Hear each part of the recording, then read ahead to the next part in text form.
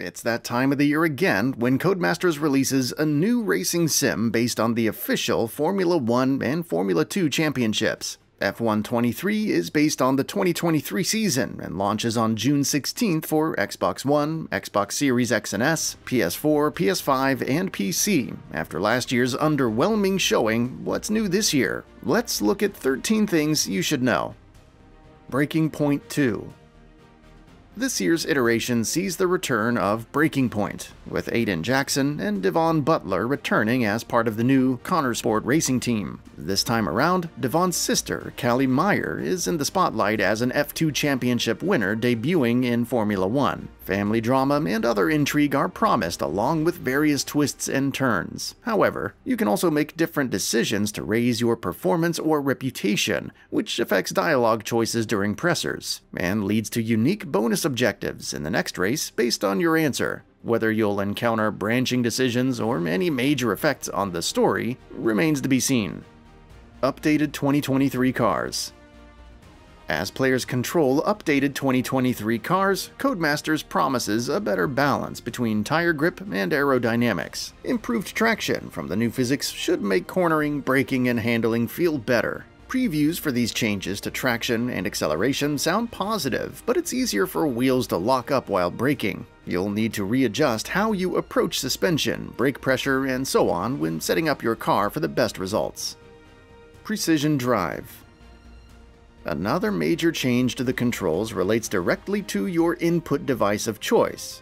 Precision drive promises that controller users will have, quote, a more direct feel for greater accuracy, end quote, which should be noticeable in every situation and cater to several driving styles. Of course, how it'll compare to the traditional racing wheel setup remains to be seen, but it's a nice option for controller-focused players to have. F1 World.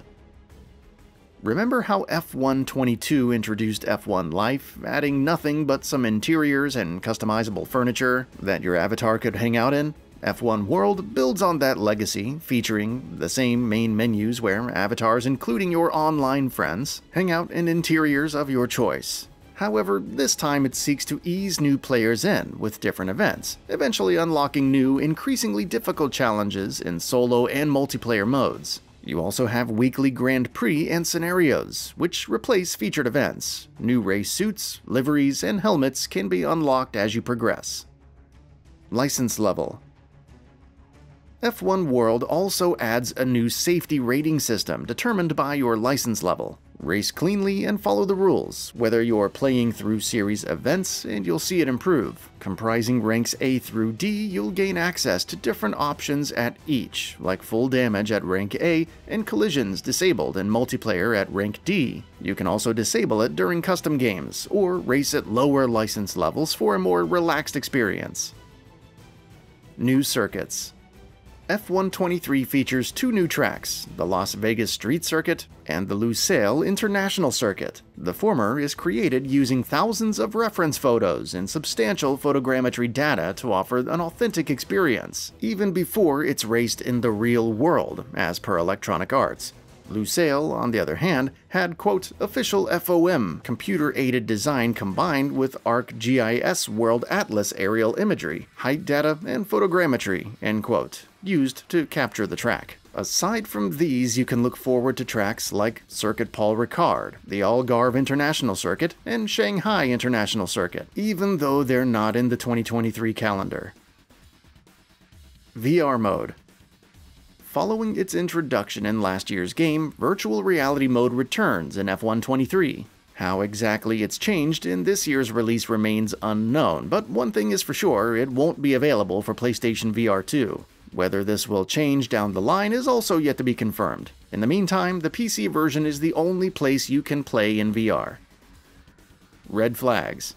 Red flags return in F1 23, adding more drama to a race. They can occur during weather conditions like extreme rain, the AI, or other drivers while playing online. Depending on the incident, you'll need to repair your vehicle, change tires, and much more, altering the overall race strategy.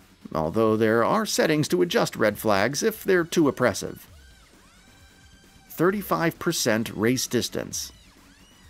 Another new feature is the introduction of 35% race distance, which requires less time investment compared to the 100%, 50%, and 25% options in F1 23. Mandatory pit stops still apply, but this should provide an interesting change of pace for the player base at large.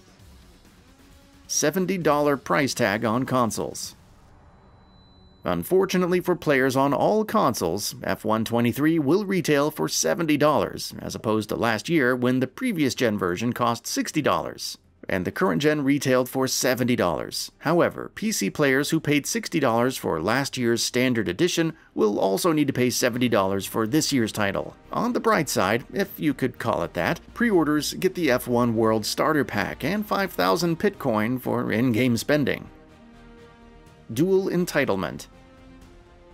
While the pricing for all consoles is annoying, there is a silver lining. Purchasing the game on Xbox or PlayStation grants dual entitlement, which means you'll own it on both PS4 and PS5, as well as Xbox Series X and S and Xbox One. Smart delivery is also supported on Xbox, so save data should carry over between generations. The same should apply to PlayStation as well. Yes, it would have been better to have it at $60, but at least you'll get it across both generations without fuss.